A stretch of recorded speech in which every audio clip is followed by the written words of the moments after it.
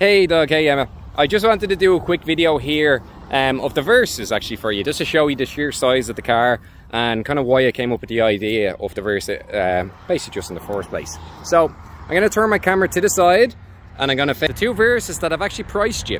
So you'll actually see them, they're basically side by side with their 2021 Nissan Sentras, and this white one is this is the S model that I actually priced for you. You're going to see it. It says S trim level on one of the options on the picture that I sent.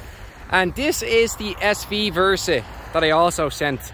So, like, honestly, I just wanted to show you the size. They're a lot bigger than people give it credit for, and it does honestly sit very similar to the previous Sentra. So you can see the size, even in comparison, side by side with the 21 Sentra.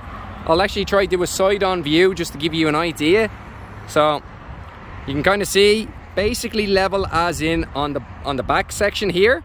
I'm going to show you the front end just to see the difference in length.